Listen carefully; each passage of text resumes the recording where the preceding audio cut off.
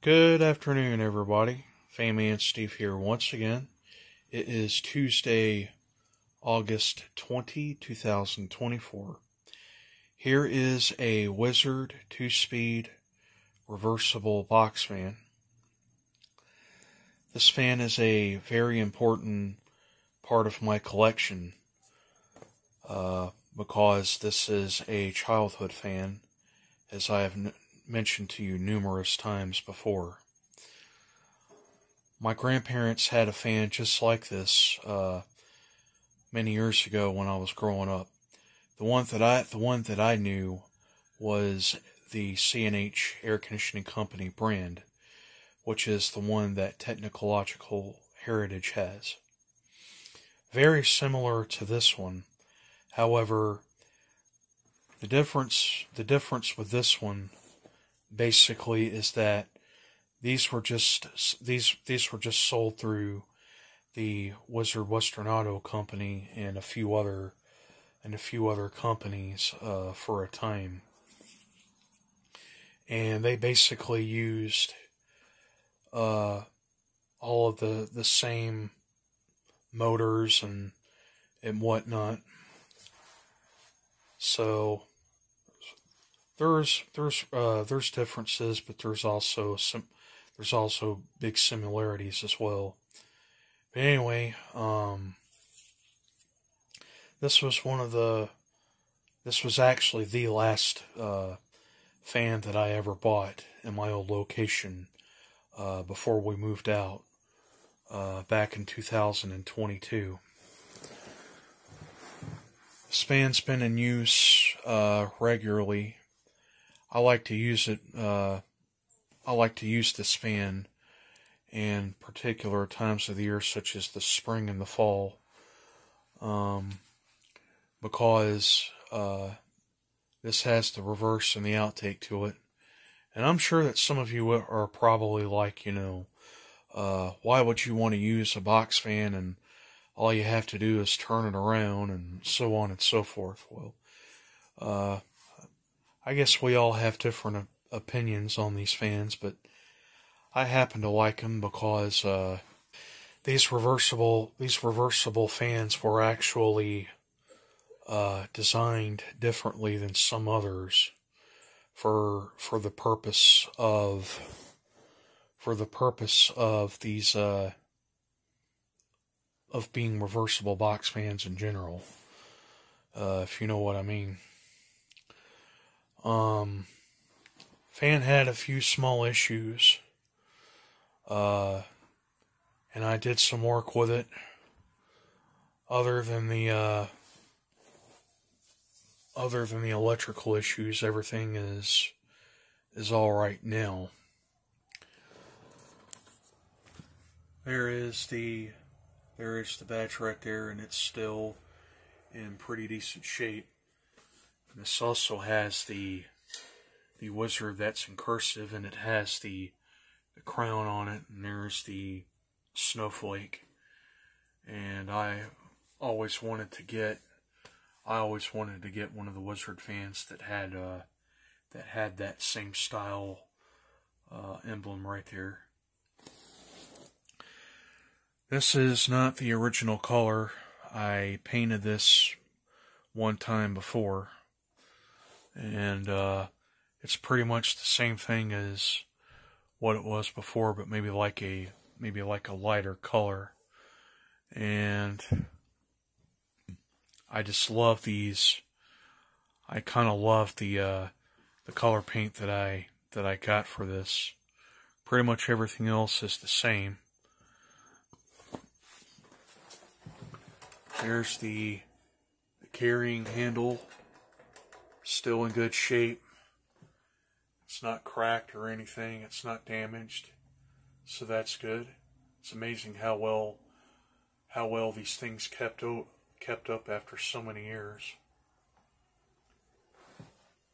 And there is the switches right there. One for the in and out position, and this one for the speed positions, both of which are still well functional. However, I did have to do some more work with this. I'll show you what I did. Basically, all I did was that I just replaced the connectors right there. People that had this fan before did a really decent job of how they rewired this thing. And somebody asked me if the switches on this were original. Actually, I think this just had like a standard rotary switch to it at one time, and they just replaced it with these. And this also would have had the little switch plate to it as well. These had these stamped, these little stamps on them that were indicating the speeds and everything, and I removed those. I probably should have kept them, but I do intend on making like making something like a stencil or something for this.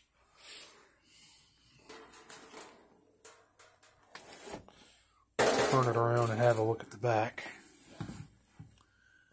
There is the General Electric export motor that everybody seems to hate because they're hazardous, or they're prone to failure, or whatever. Since I do tend to see and believe things of my own experience, every fan that I have owned at least about 2 or 3 of these fans with this same motor, non-reversible and the reversible ones, and I never had any problems with them. So to each his own, I guess. There's the information right there. This is a 2.6 amp rated motor, very powerful, and you can see the original paint of what the fan was before. Really didn't see the need to repaint it. Another really cool thing about this that I liked is that it has the tubes on it for oiling. Has the original hardware on it and everything.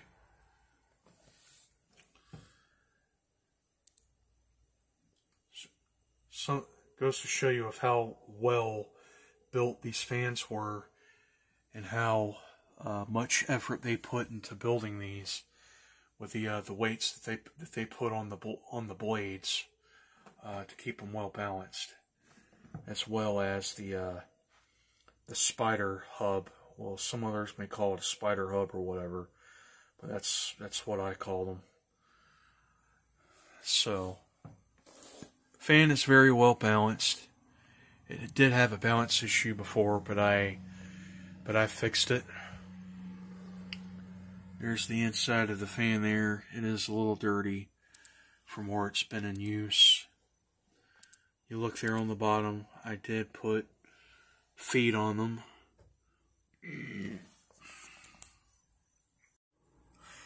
Fan did have some electrical issues before. If you look inside the motor there, the windings are actually still pretty good. I mean, they're not particularly perfect, but they're not discolored or anything like that. Everything is still well held together and everything. However, I did have to do a repair with the leads going into the motor. The insulation was cracked and deteriorating, so I did have to repair that. And if any of you, in case of any of you are wondering, there's a video of how I did that, showing how I did this. there's the wiring and everything up in there. And as I just pointed out, I did replace the connectors on this. The terminals and everything else are fine. And until I start having any more issues, if necessary, I'll replace the switches.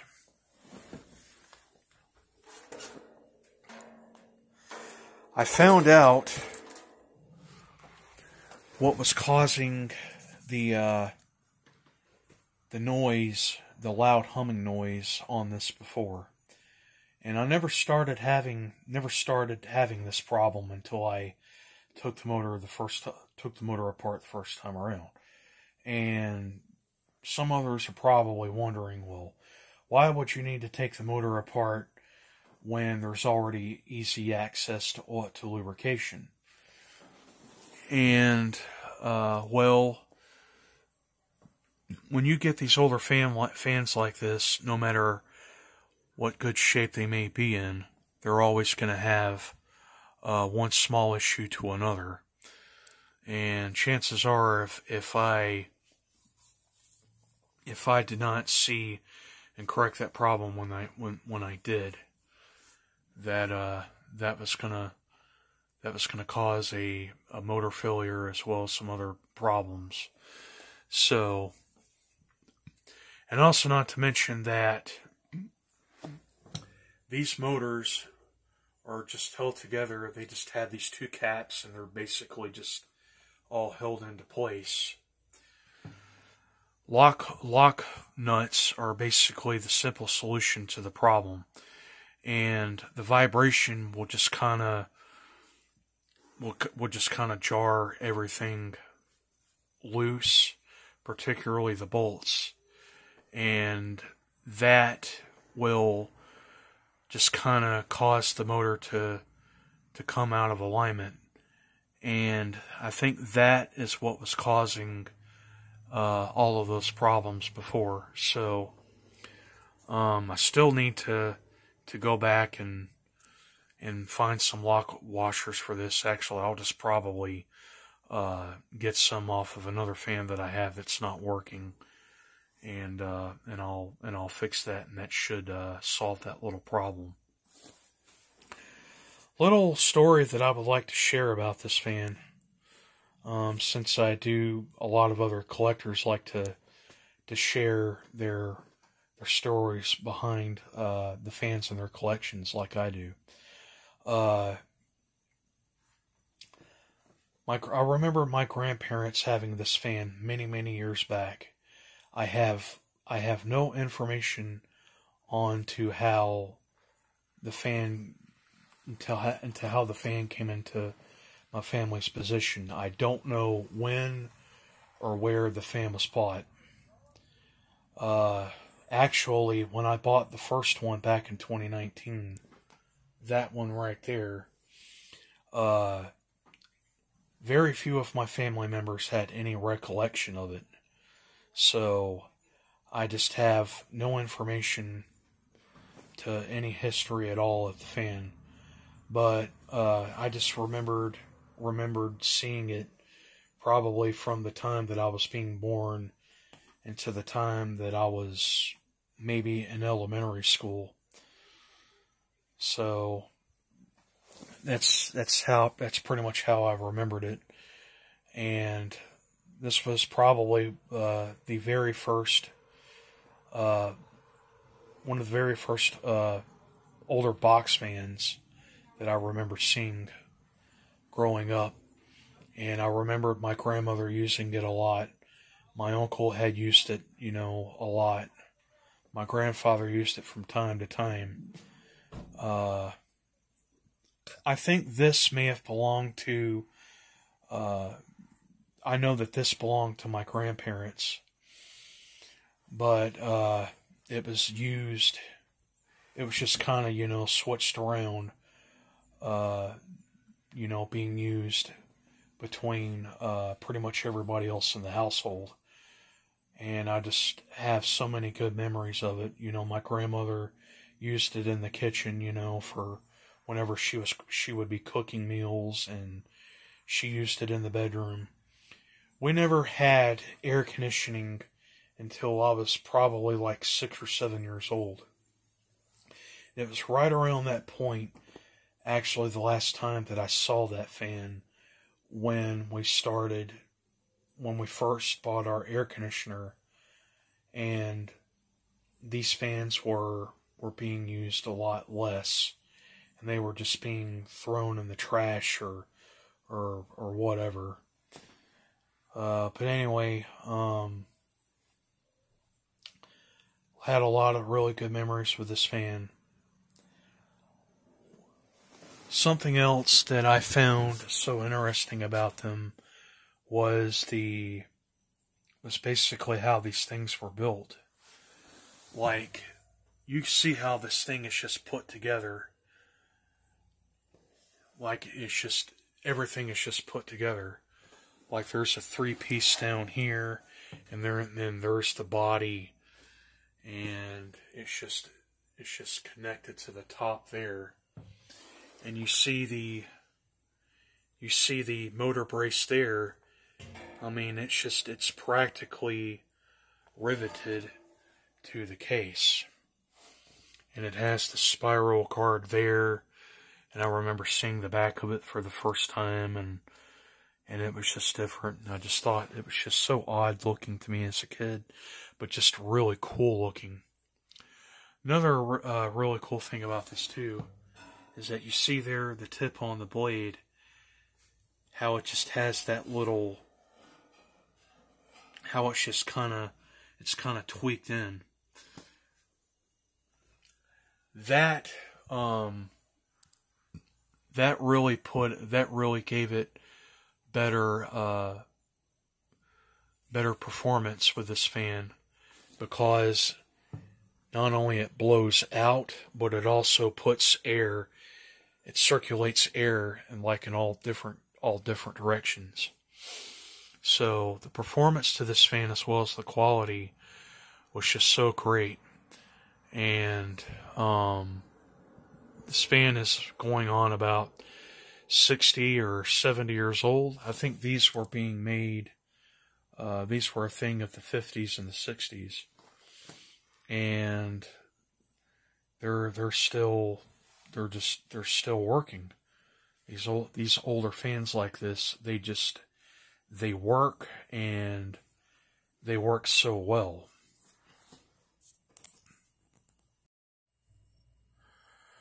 Okay, so I'm going to be doing this from the window. It has been a really, really cool day today. A good cool temperature, fall-like temperature of 74, 75. So we're going to go ahead and we're going to start this up. And I've got this on the intake. Fan has a really cool startup sound to it too on both positions. So we'll go ahead and we'll start it up on the high speed.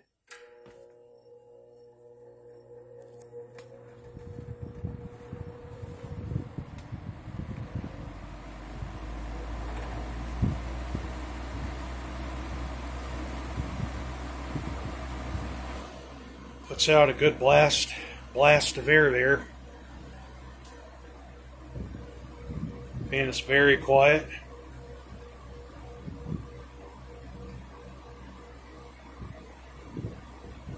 And as I mentioned a while ago, with the interior design of these blades, it it puts out a velocity of air, like a big blast of air.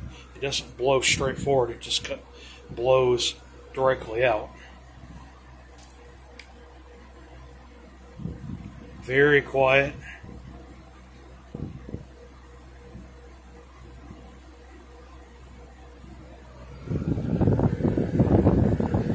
Not a lot of vibration at all.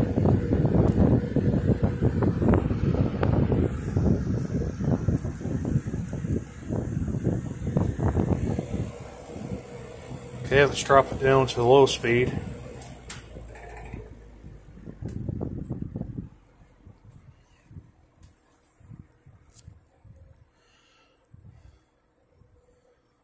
One thing I don't like about this one is that the only complaint that I have about this is that is the low speed on this thing. I mean, low is low,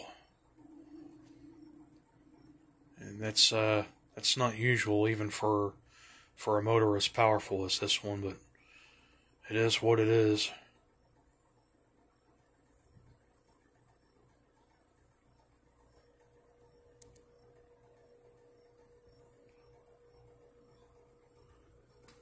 But it's something you definitely could use on a cooler night, you know, even when it's much colder outside. It definitely gets the job done. Not much of any good if it's a lot warmer outside. If it's maybe like 86 or going into maybe like the mid 80s to the upper 90s. But with it just like this, it's perfect.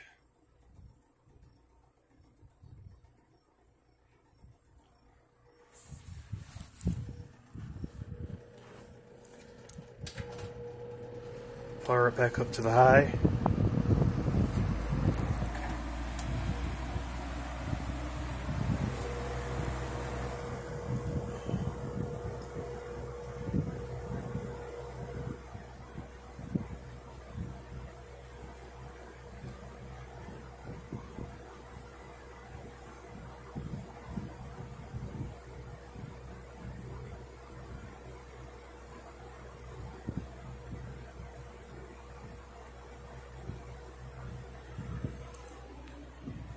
Okay, now we will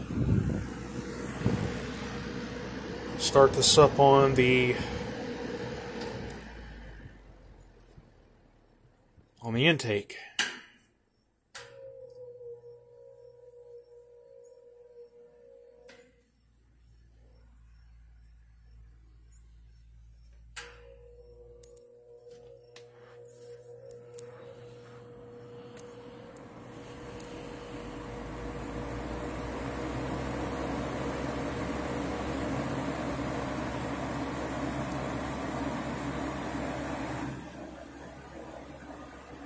This has an excellent performance if you're in a room with more than one window. Of how I literally can feel that cool air just pulling in through the window there. It's pulling in a nice gentle breeze.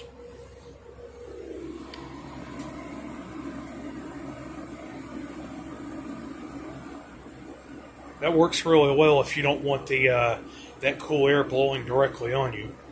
I'd rather have it blowing directly on me, but I guess it works well either way.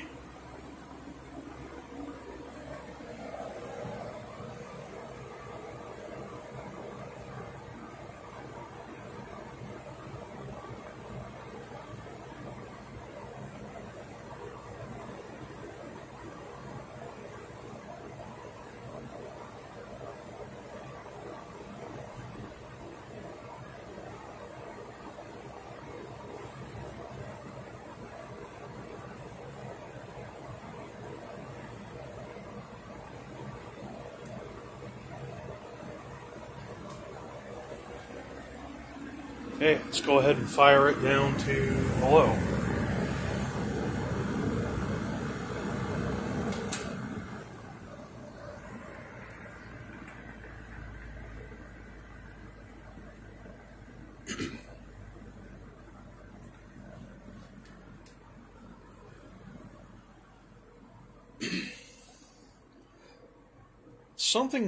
Something else that's rather strange about this. The low speed on this on the other position is a little bit faster than the low on the opposite for some reason. Not exactly sure why that is. I just think that's just really strange. But then again, I am not 100% knowledgeable on how these motors work.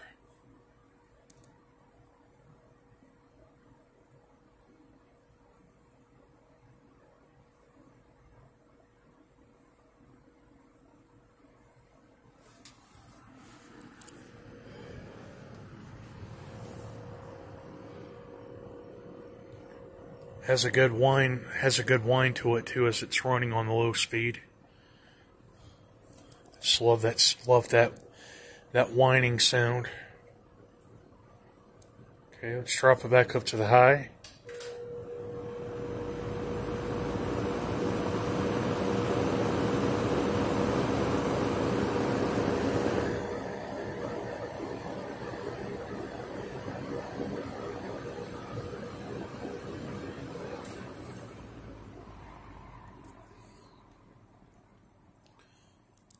Okay, now we will capture a spin down.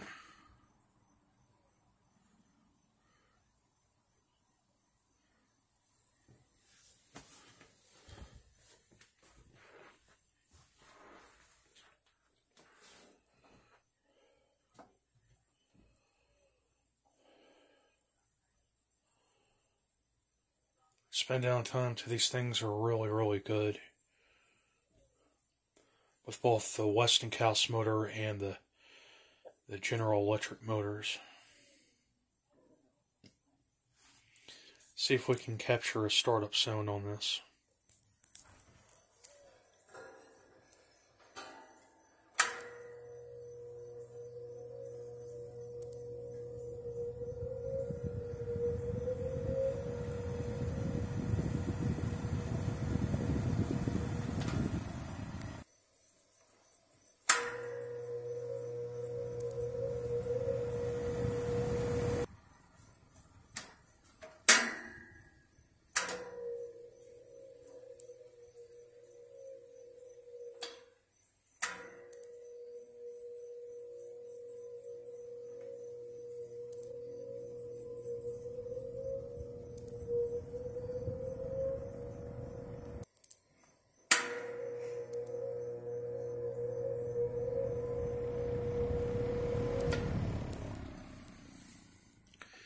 Give you a shot at the back here. Okay, so I think that'll pretty much do it for this video. I hope that you all have enjoyed the demonstration of this fan. This is like a early fall startup, even though that's still a good ways off, because I love to use these in the fall. Hope that you all have enjoyed, and until next time, thanks for watching.